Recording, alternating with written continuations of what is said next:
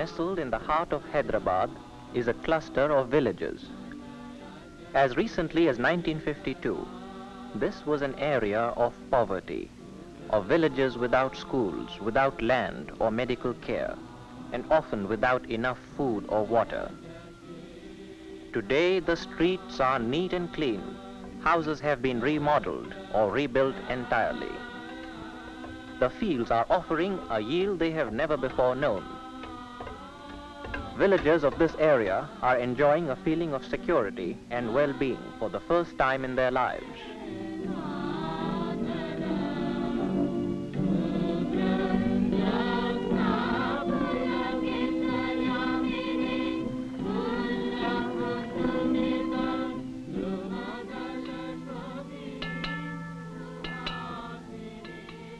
New school buildings proudly stand as monuments to the newly found initiative and enthusiasm of the people.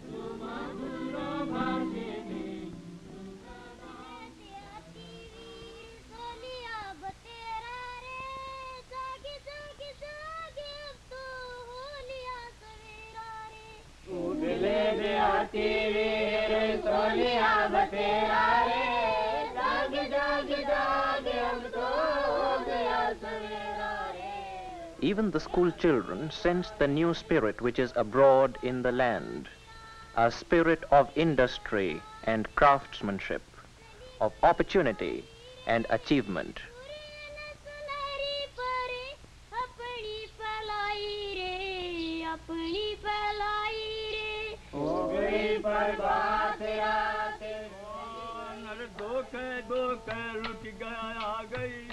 Some of the people of the area were once unsettled tribal people. Now, for the first time in their lives, they are building permanent homes and at last feel that they really have a share in the national heritage.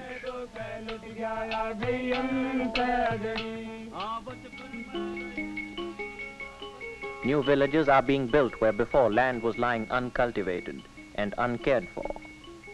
Entirely new communities have been created through the resettlement of people who at long last have received land they can call their own. A formerly landless people are finding occasion to build and use cooperative stores for the sale and exchange of their produce.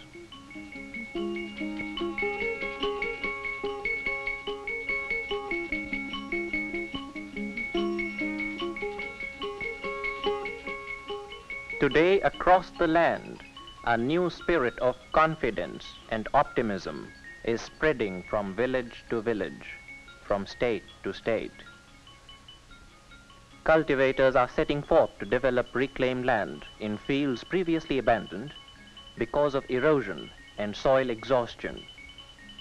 Village-level workers are on hand to give counsel and help.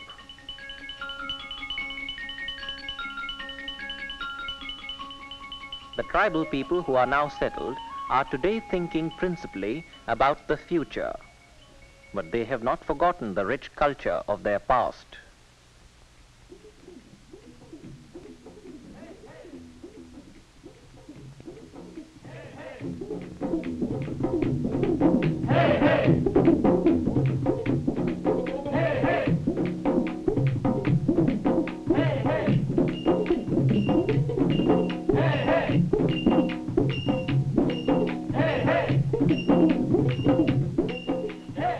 The people express themselves in ancient dances which reach far back into their aboriginal past.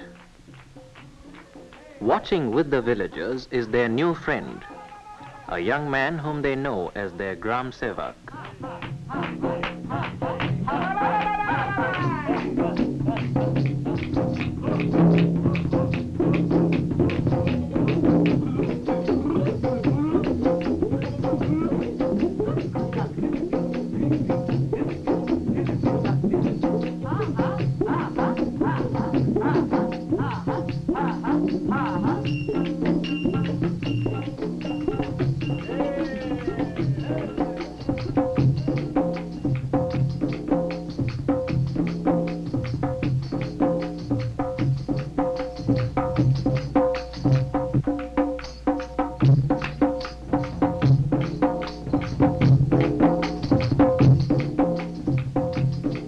would ask the question, what has made possible the tremendous change in the lives of these people? We would best find our answer from a young man who is seated inconspicuously in the crowd.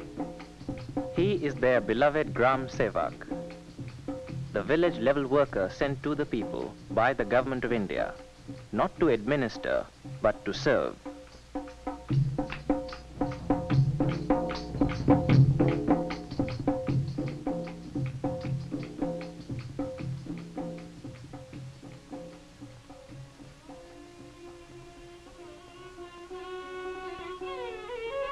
Krishnan is one of thousands of young men who have been sent out by government to serve as extension workers in the village development projects.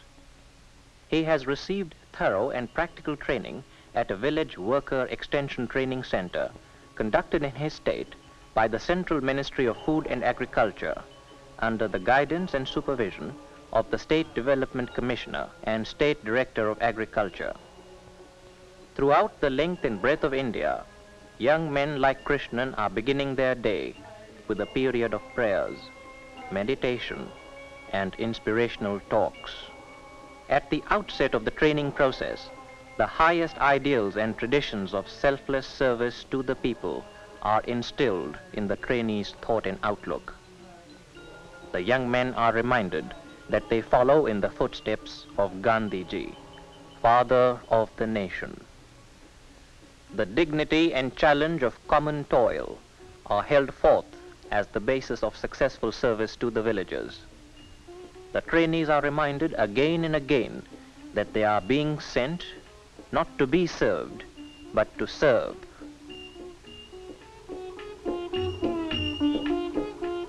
The training center at Himayat Sagar in the state of Hyderabad is one of the 44 centers located throughout India in rural areas of different climatic and cultural conditions.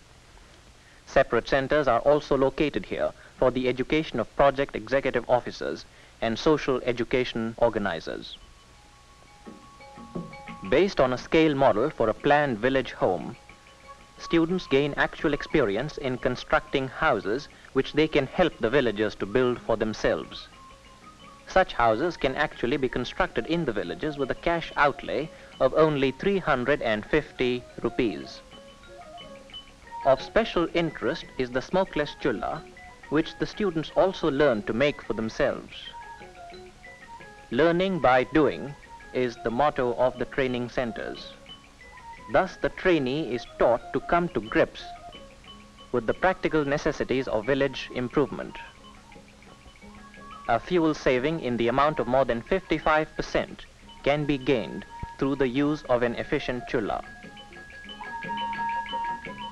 Problems of sanitation and public health receive careful attention in the training process. Students learn how to construct an inexpensive water-sealed pit latrine, which they will later encourage villagers to place in use. Throughout the community projects program, the Gram Sevak will use such inexpensive methods of raising the standard of health and well-being of his village friends. Animal husbandry and principles of veterinary medicine are vital phases of a Gram Sevak's training. There is no substitute for learning to do it yourself.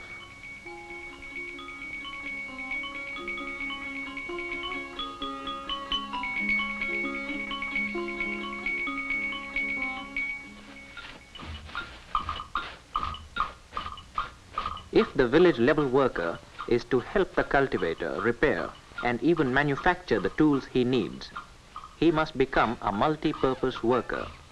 He must know not only about crops and farming, care of cattle, public health and sanitation, but also simple principles of mechanics and engineering. He must know, for instance, how to construct and operate a smithy.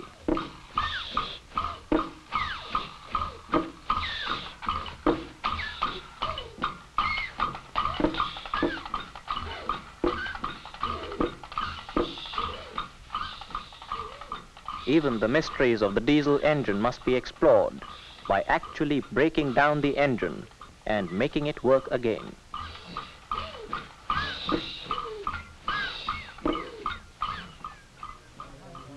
the disciplines which students gain from the give and take of living and working together are highly important in their preparation for village life.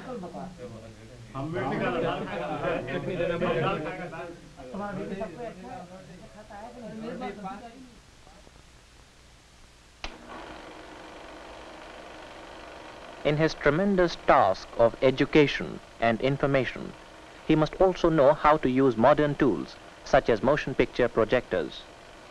With these, he will show films to the villagers. Up to now, only a few women have been trained. But today, 27 special centers have been started to train women for work with village families. Eventually, these trained women will be working in all village development areas. Other training centers of the Central Ministry of Food and Agriculture are located throughout the length and breadth of India, reaching from the plains of the south to the majestic Himalayas far to the north.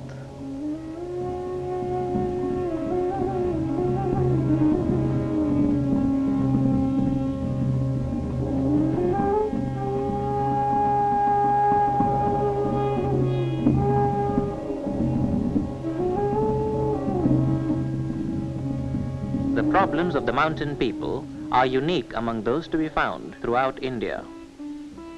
Extremely high altitudes and unbelievably rugged terrain and the resulting difficulties of transport combine to make even the struggle for survival most trying.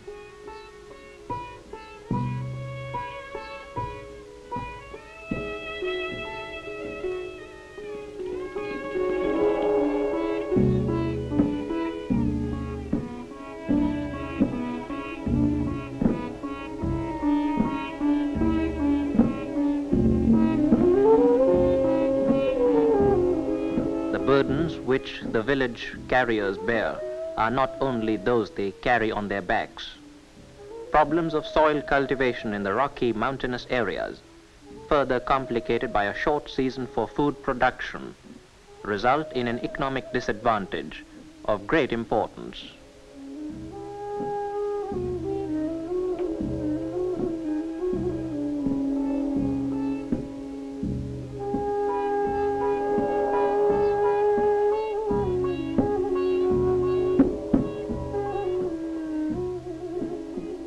Talented young men from Himachal Pradesh are attracted to the training center at Mashobra, where they receive specialized preparation to equip themselves as village-level workers in the mountain communities.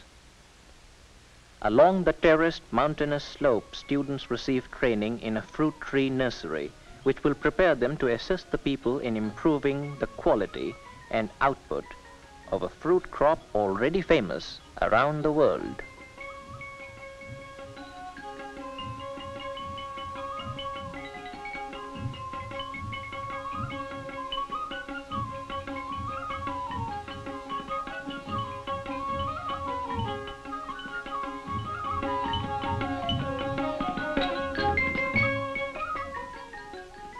Research is being constantly conducted to improve the strain of each type of fruit. Every conceivable combination is being attempted through a continuous grafting of different strains of fruit.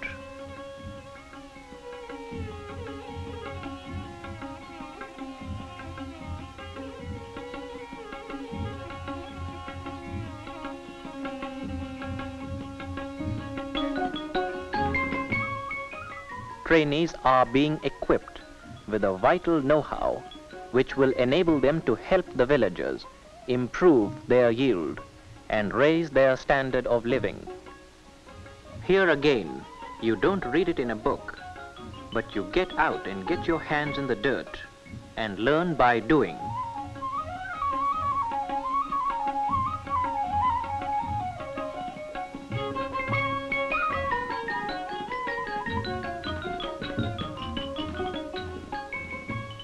Students at Mashobra include young men from different parts of the picturesque Himalayan regions.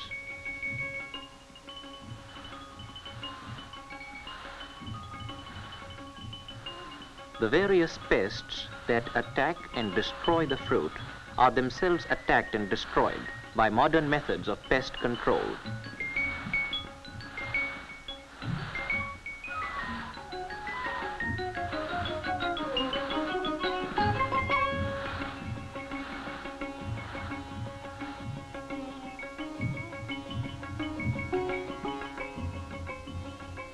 Another subject of special interest in the Shimla Hills is beekeeping.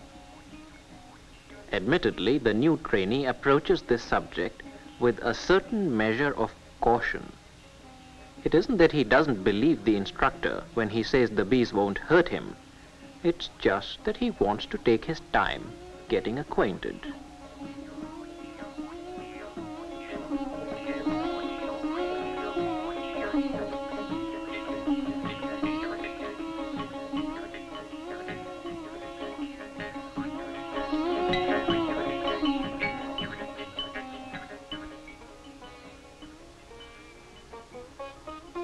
The soil and climate of Himachal Pradesh produce an ideal environment for a crop vital to the needs of the whole continent, potatoes.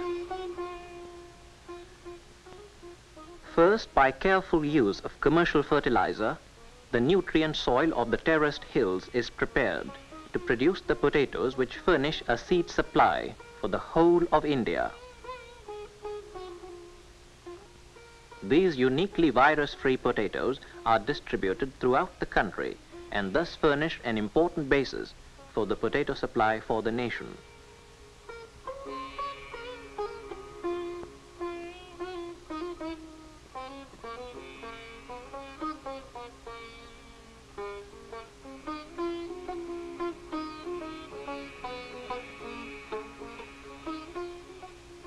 Trainees are instructed in the best methods of planting and cultivation, so that they in turn can help the villagers increase the quality and quantity of this vital crop. The trainees spend half of their time actually out living and working with the villagers, sharing with them what they have learnt at the training center, and in turn learning from them those lessons which only time and experience can teach. All over India, this same kind of exchange is taking place.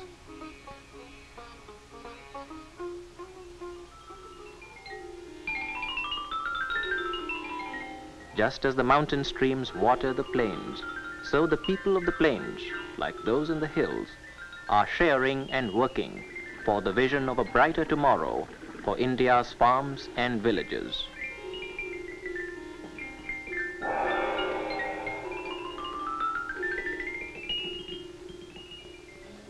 In a magnificent building at Kota in Rajasthan, which was formerly a palace, a village worker extension training center has been established.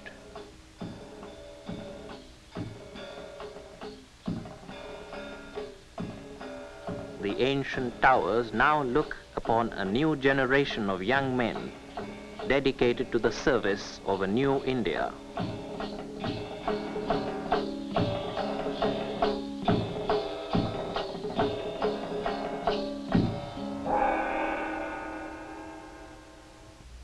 The Palace Baradari is the scene of graduation ceremonies at the end of a training period. The diploma which the student receives certifies that he has completed 1 year of agricultural study plus an intensive 6 months of training as a village level worker.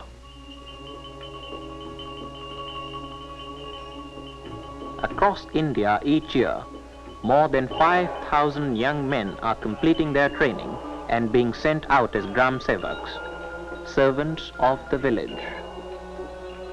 The technical skills which the students have acquired will not be as important to them as the attitudes which have been instilled in them by their teachers.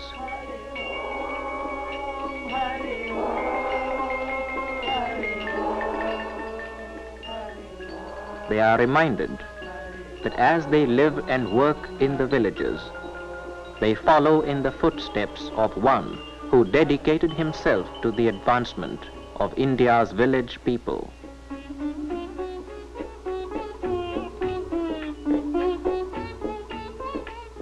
The trainees will remember that from the very first day of their arrival at Kota, they have been on the move. While half their time was spent in the classroom for organized instruction in agriculture, public health, social education, cooperatives, and extension, in the other half they have gone out to the fields and to the villages. Their study began with things basic to the needs of the village: how to design and build a most efficient Persian wheel.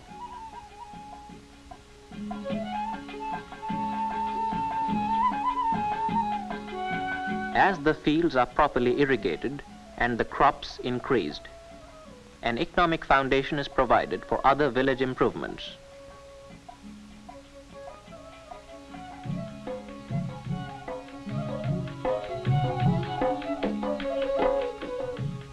Every visual means is used to acquaint the trainee with basic principles of botany and plant pollinization.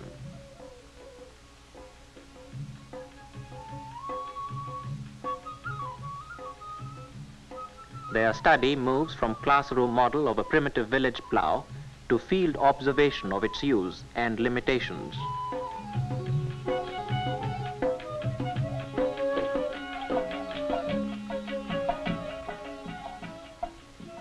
The inexpensive moldboard plough is explained and demonstrated, first with the scale model on a classroom tray.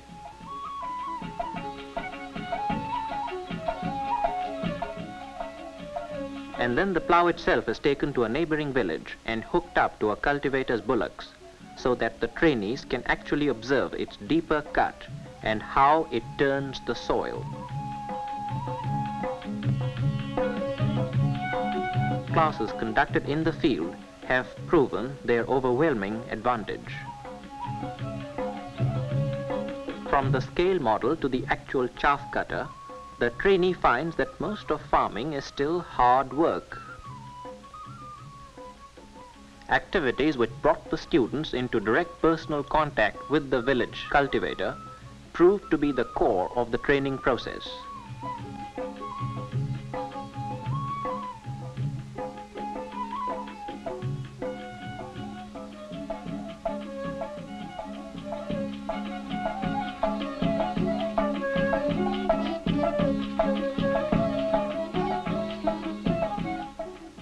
How to build and use a hand-operated winnowing fan is not overlooked in Rajasthan, where breezes are rare at the harvest season.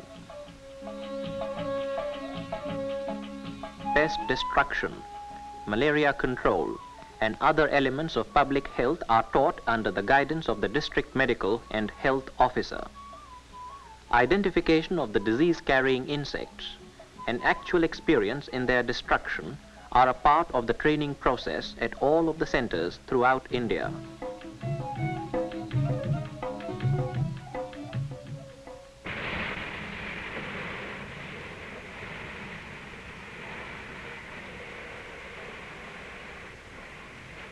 In Mysore, at the Mandya Training Center, South Indian trainees like those of Rajasthan study the problem of malaria control and use of insecticides, spraying village homes and stagnant mosquito breeding ponds in the villages.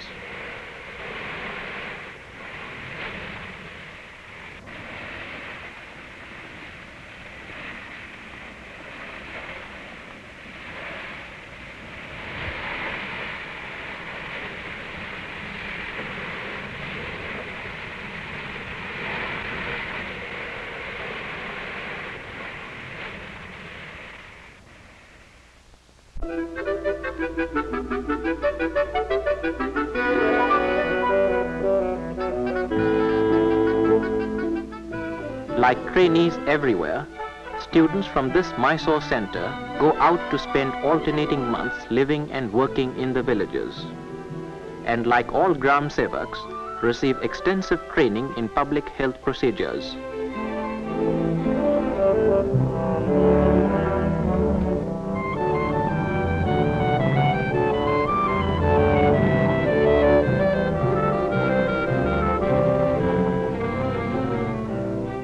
Their purpose is to help the villagers learn to work out a public health program of their own.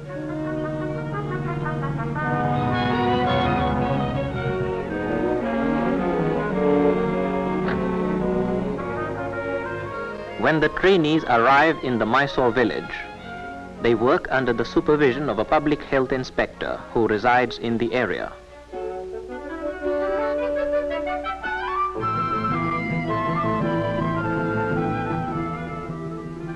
As they set forth to conduct their survey, it is to determine whether proper vaccinations have been given, especially to the children of the community.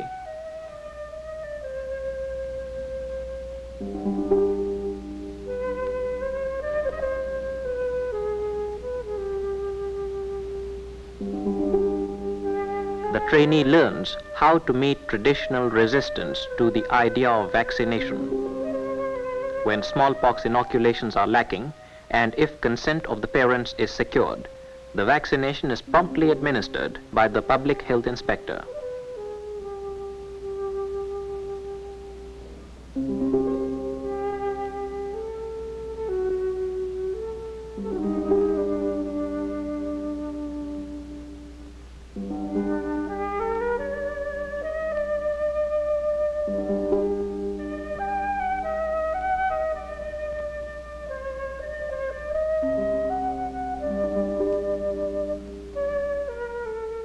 As the people of the village bring their children to receive a simple but effective treatment for running sores, they find in the future Gram Sevak a sympathetic and capable friend.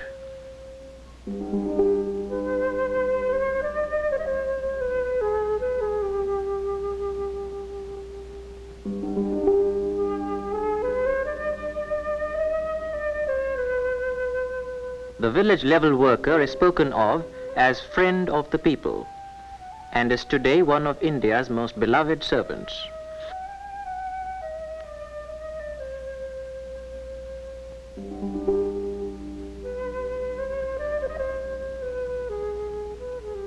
As he teaches the women of the village how to manufacture their own soap, the Gram Sevak trainee is also learning to understand the people and is every day becoming more closely one with them.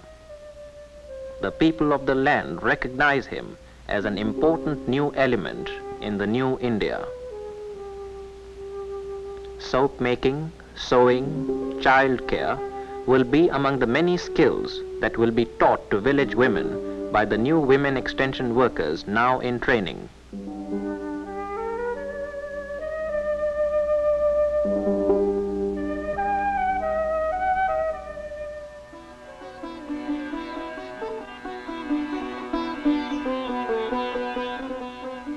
In Mysore villages, the Mandya trainees, like trainees throughout India, learn to conduct literacy classes. Helping villagers to learn to read and write is one of the most important jobs of the extension workers.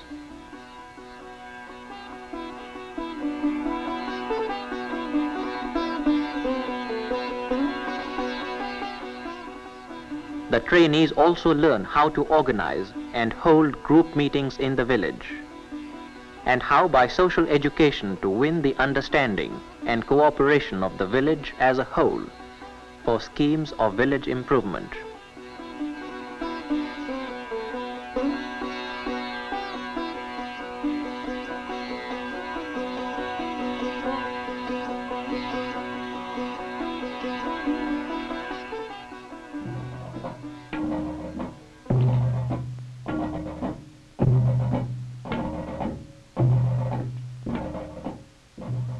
New drains are being constructed in villages throughout the state under a cooperative program in which each villager is asked to dig that part of the drain which passes in front of his own house, and also to voluntarily help in other parts of the village. Each man who owns a cart also agrees to transport at least one load of material to the work area.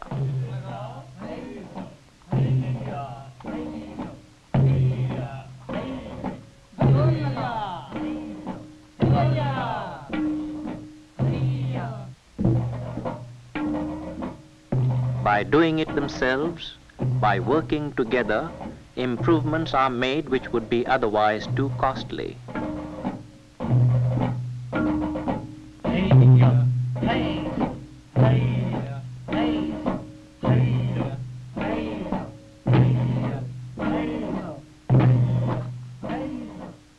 aided by the efforts and the knowledge of the trainee, the villagers themselves, skilled and unskilled, install a complete drainage system which will protect the health and improve the appearance of their village.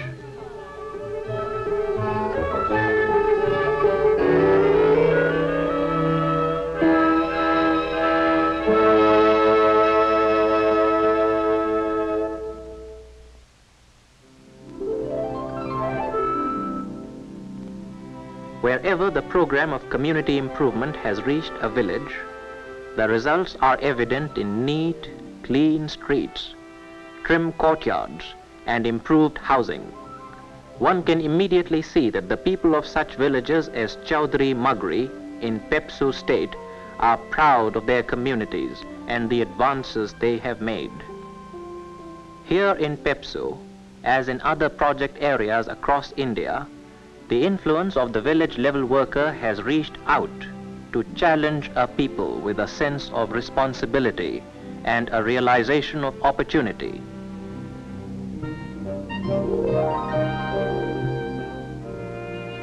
Villagers who have never had a school of their own have joined forces and pooled resources to erect attractive, functional school buildings. These schools, going up in every project area, are helping a new generation of villagers to become alert, responsible citizens of the new India.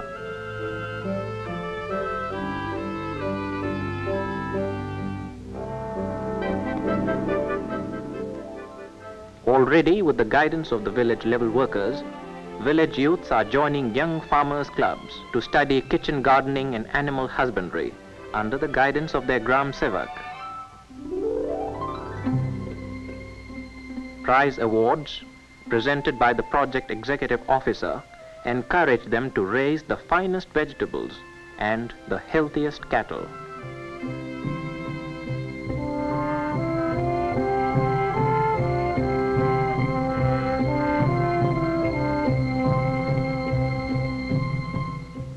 Gram Sevaks who work in the Pepsu villages receive their training at the training center in Nabha.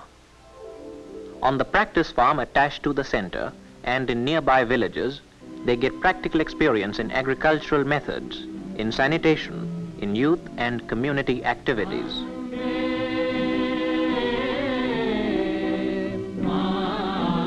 At regular intervals, village level workers are called in for discussion and counseling at the training center. There they can discuss with trainees their practical experience with actual village problems. In this way, trainees are kept in constant, realistic touch with the actual conditions and problems of village development work, which they will face when they complete their training and are assigned to project areas. The training center principal, the state extension directors, and specialists from the Ministry of Food and Agriculture counsel the village level workers and trainees. Ideas are exchanged and experiences shared on a project-wide, statewide, and nationwide basis. At this training center in Pepsu, as at all training centers throughout India, the majority of trainees are younger men, under 30, who have lived most of their lives in villages. Some trainees are older, more mature men and have a fine record of achievement as Gram Sevaks. The majority of the men who take the training to become Gram Sevaks are at least matriculates. In village work, they are finding a new way to use their education and their energies, serving their nation and its people. In order that Gram Sevaks at work in the villages may keep abreast of the latest information on village development methods, from time to time they join trainees for fresh study, for example of cattle breeding and local veterinary facilities. The resources of the state and center are coordinated to support and assist the Gram Sevak after he completes his training and is assigned to village development projects.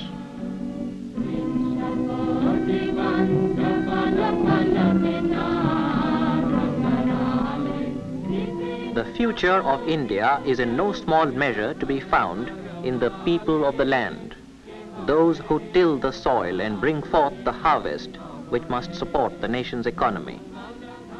To aid the cultivators of India, more than 5,000 village-level workers are each year being sent out to live and work in the villages. They are receiving their preparation at 44 training centers located in every part of India and administered and supervised by the Central Ministry of Food and Agriculture and the State Development Commissioners and State Directors of Agriculture. In tribute to these training centers, the Prime Minister had this to say.